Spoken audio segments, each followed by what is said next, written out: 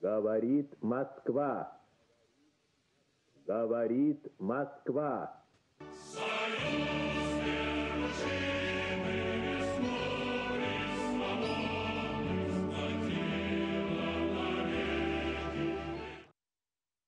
Përshëndetje nga unë Kastriot Myftaraj këtu në radio televizionin Ora.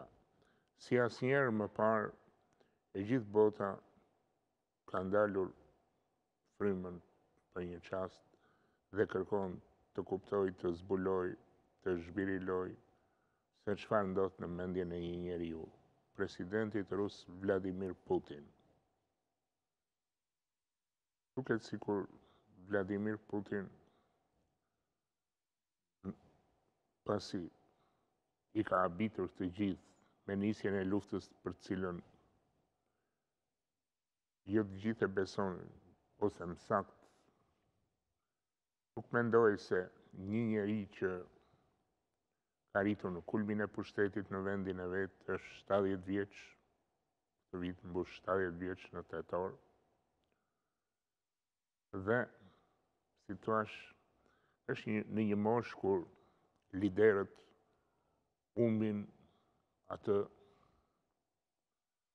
vitalitetin në kuptimin liderët absolut, them, që janë sundimtar absolut, siç është Putini, dhe nuk kanë shumë më dëshirë për aventura.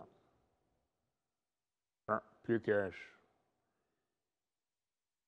i ka hyrë Putini një aventurë vet, apo po vepron i detyruar, i kushtëzuar nga elita ushtarake ruse, e cila nuk mund të mos mendoj për trashëgiminë e pushtetit, se Putini është 70 vjet, ndoshta mund të rridhe 10 vjet në pushtet, po të ketë shëndet të plot, po në një farë mënyrë duhet të përcaktoj atë trashëgimtarin e vet. Dhe duket se këtë radhë trashëgimtari do jetë për të parë në historinë e Rusisë nga ushtarakët. Pushtetin e ka pasur partia, e kanë pasur partia komuniste kur ishte, do me thënë atë njëshin, të parin, sundusin, e kanë pasur e pati ish KGB-ja me Putinin, dhe duket se tani u ka ardhur rada ushtarakëve, mareshallëve, generalëve. Tani, kur bën analizat për atë se çfarë do bëj Putini, pikërisht kjo gjë nuk po shikoj të analizohet. Flas për analizat në media ndërkombëtare. Trashëgimia e pushtetit. Tash liderët, udhëheqësit që janë në një pikë të arritjes të pushtetit absolut, siç është Putini sot, hynë në aventura vetëm kur kanë probleme me trashëgiminë e pushtetit, pra kur elita që është rreth tyre i detyron të përcaktojnë një trashëgimtar që mund të jetë sekret për të tjerët, i panjohur. Sepse Rusia ka atë që quhet koha e trazirave. Ka ndodhur në fillim të shekullit 17, do me thënë, u shua një dinasti e Rurikovićeve, e carëve që kishin qenë që nga kohët e vikingëve, dhe mbeti bosh froni mbretëror, pati trazira, derisa filloi dinastia e Romanove, po dhe me dinastinë e Romanove në vonë ka patur me carët periudat të vogla trazirash kur rrëzohej një car, vritej në rrethana të dyshimta e kështu. Dhe sot, në Rusi, kjo periudha kapërcimi nga Gorbaçovi te Putini shikohet si një lloj periudhe trazirash. Me një, po themi, sundimtar të dobët si Jelcini që lejoi dhe shkaktoi një anarki. Putini ishte sundimtari që vuri rregullin pas kohës të trazirave, por Putini është në një moshë që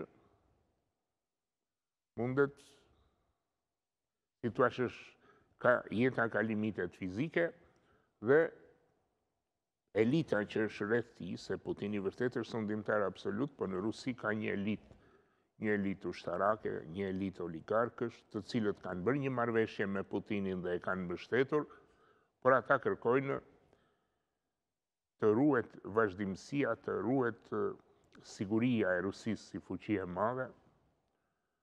Ata kanë frikë nga dy gjëra, elita kremliniane përreth Putinit. Ka frikë nga një periudhë trazirash që mund të vijë kur të vdes Putini ose kur të bëhet i paaftë për të drejtuar për shkak të moshës. Kanë dhe frikë që presioni i perëndimit i NATO-s, i Shtetit Bashkuar të Amerikës ndaj Rusisë do shkaktoj dhe shpërberjen, ndarjen më dysh të Rusisë. Ata i trembin atij projektit që, domethënë, ka pasur perëndimi pavarësisht se kush ka qenë, edhe Hitleri, për shembull, Hitleri donte ta pushtonte Rusinë deri në një vijë që shkonte nga Arkhangelsku në veri deri në jug në Arkhangelsku është në oqeanin e ngrirë të veriut dhe deri në kufirin jugor në Kaspik dhe afër Uraleve, pra. Edhe Hitleri vetë, që ishte njeriu që bëri sulmin më të egër ndaj Rusisë, Bashkimit Sovjetik, nuk mendoi ta pushtonte të gjithë. Pra, të gjithë kanë menduar një ndarje, një coptim të Rusisë, fuqitë e huaja.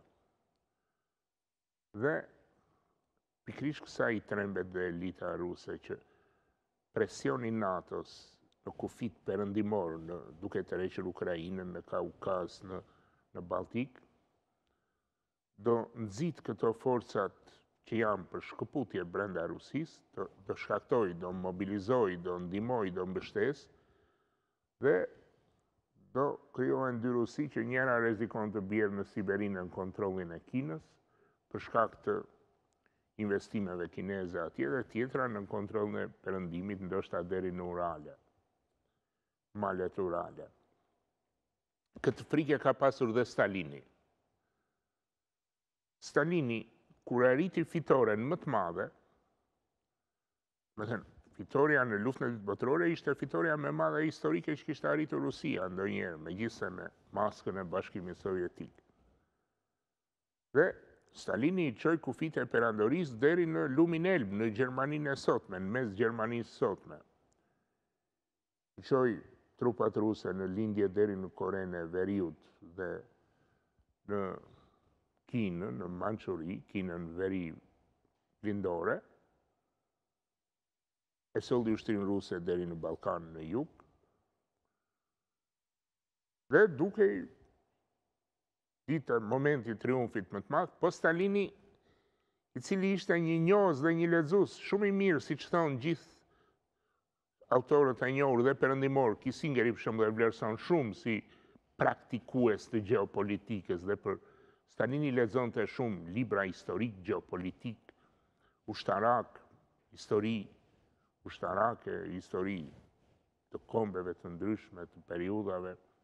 Dhe Putini, po të shikosh nga fjalimet e veta dhe nga mënyra si u përgjigjet gazetarëve, se fjalimet mund thuhet ja shkruajnë tjerët, lexon shumë histori, geopolitik, kujtime, memuare të politikanëve të mëdhenj, të generalëve, të liderëve të ndryshëm botëror.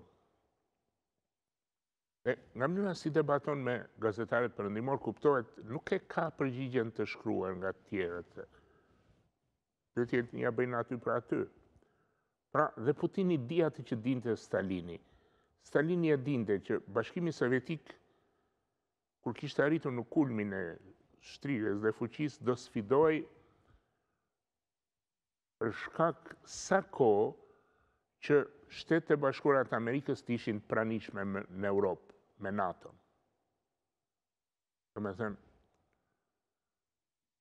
siguria e Rusisë nuk kërkonte thjesht e Bashkimit Sovjetik, po për Stalinin ishin dhe Rusisë, i përdorte ndërkëmbyshëm këto fjalë, Bashkimi Sovjetik dhe Rusi, siç e ka vënë re dhe Milovan Gjilasi, dhe të tjerë në librin e tij Bisedime me Stalinin.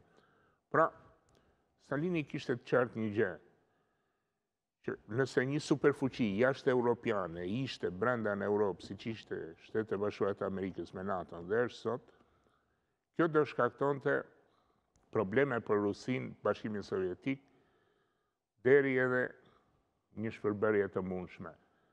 Dhe për këtë qëllim, Stalini deshi të paguante si çmim tërheqjen e trupave sovjetike nga Gjermania, nga Gjermania, i bëri dhe një propozim me shkrim që të bëj neutrale Gjermania dhe të tërhiqeshin dhe sovjetikët dhe amerikanët nga Gjermania, po nuk pranoi perëndimi, nuk pranoi Amerika, se kjo do thoshte shpërbërje NATO-s dhe praktikisht do thoshte largimi i trupave amerikane nga Europa. Pra, Stalini pra bëri dy lëvizje, u përpoq t'i largonte amerikanët nga Europa dhe t'ihte Kinën në luftë kundër Amerikës nëpërmjet Koresë. Sot është vërtetuar me dokumenta nga arkivat që luftën në Kore e ka nxitur Stalini.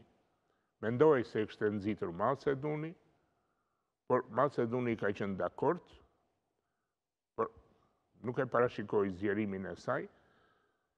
Luftën kuptohet e filloi Koreja e Veriut, diktatori komunist i Koresë Veriut i kohës Kim Il-sungu,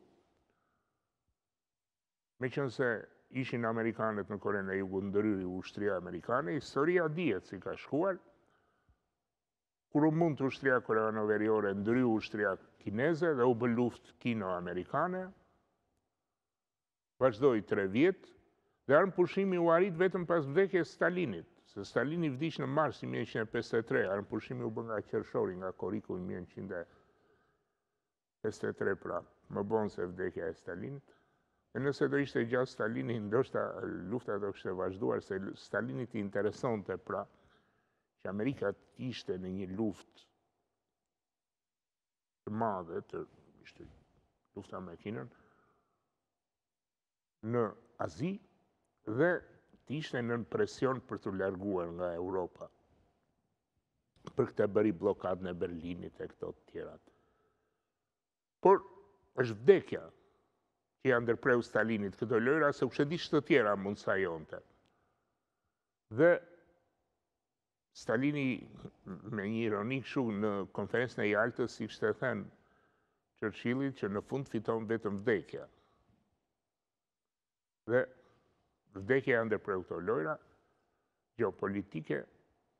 Putini tani, i cili e ka idhull Stalinin, do të thënë, Putini është lideri rus që ka jetuar, ka ndetur më gjatë në pushtet dhe pori më gjatë se gjithë të tjerët përveç Stalinit. Madje e ka kapërcyer, po e ka përcën dhe Stalinin tani.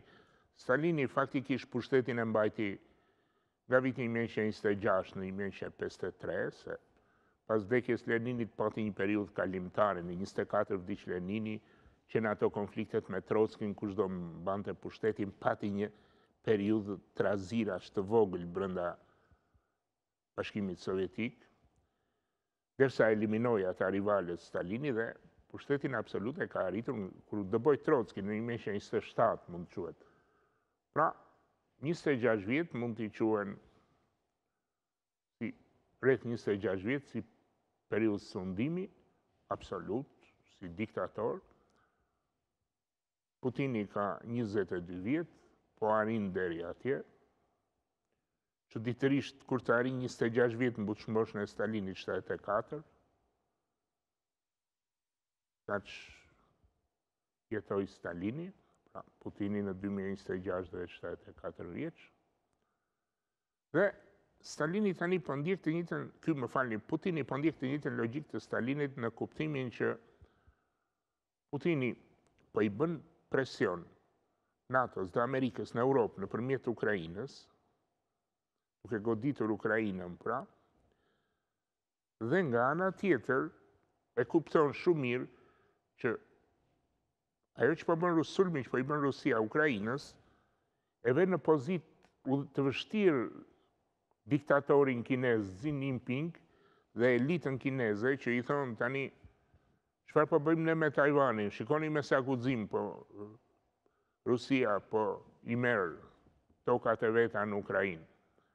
Se qëllimi vërtet I Putinit është të hapet një front I dytë në Azi, Kina të marrë Tajvanin, të krijohet një konflikt kino-amerikan.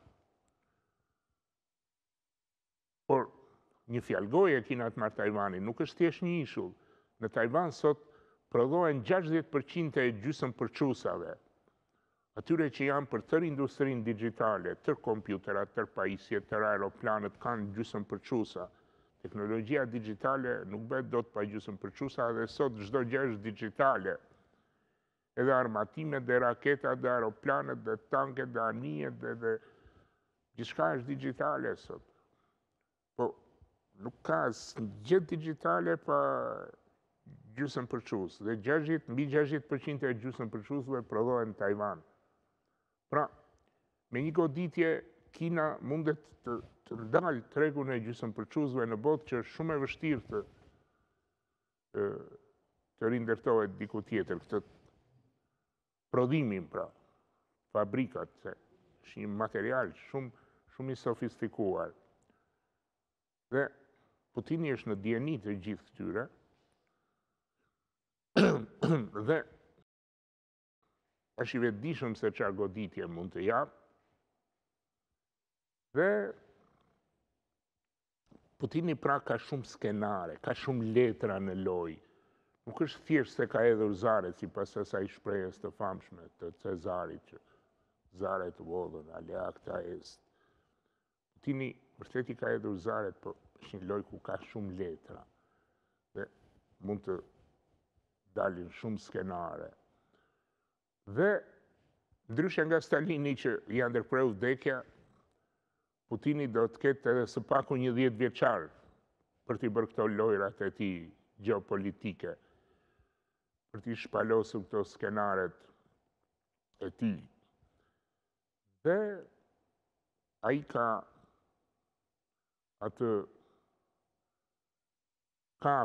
aftësinë, si thash, ka gjithë zgjuarsinë djallëzore të Stalinit, ka gjithë cinizmin e Stalinit, ka gjithë pushtetin praktikisht që kishte Stalini, por ka dhe shëndetin më të mirë se që kishte Stalini në atë kohë, dhe shikojmë çfarë do të ndodhë. Kaq për sot, mirupafshim.